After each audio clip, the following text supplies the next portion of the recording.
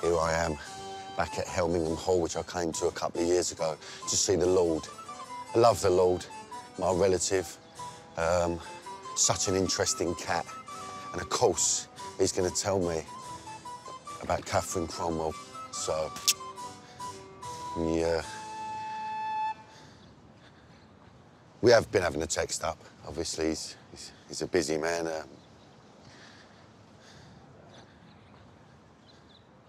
Lord, I'm here. There we go. There's nothing quite like the sound of a drawbridge coming down, even though it is electric. Ah, looking strong, as always. Lovely. Hello, Danny. Hello, welcome, sir. welcome.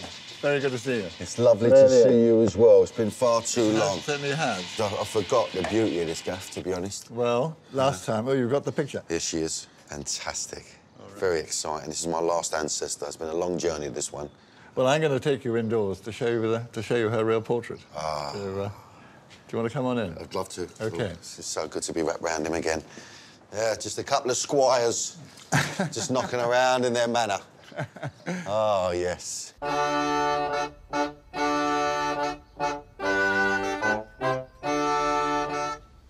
So here we are in the Great Hall. Oh, and it's a great hall. Which is a wonderful room. Yeah, it's a bit of armour. A bit of armour. Have you ever worn a bit of armour? Well, I wore it, and it was so heavy. It was ridiculous, well, the chainmail. You see that one up? That's the suit of armour I wore when I was 12 or 13, 14.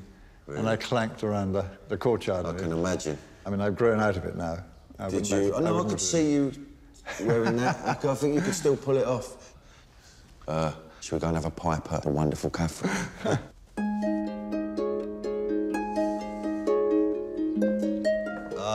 What a room this is. In the dining room, yes. And I mean, that is a dining table, isn't it? I bet there was a lot of wine drunk back in the day. Yes. I mean, obviously, we know we're much soberer now. This is what I'm saying. You're more of an Austin. You're a gin man, as we know. Is this... No, this is the picture. Ah. And she was a very remarkable lady, Catherine. Yeah, what was it? What made her so special? What they call a polymath. In other words, she was an absolute expert on all sorts of knowledge about heraldry, medicine. OK. And she wrote a number of books. You name it. She knew but just quite a lot about everything. Was it very rare for a woman to be so knowledgeable? I think it was really quite very unusual, actually. Yeah. She was way ahead of her time.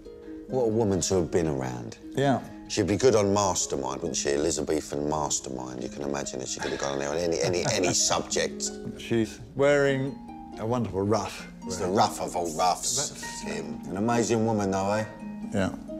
Thank you for looking after me again. Let me chuck the lips on your nut. That's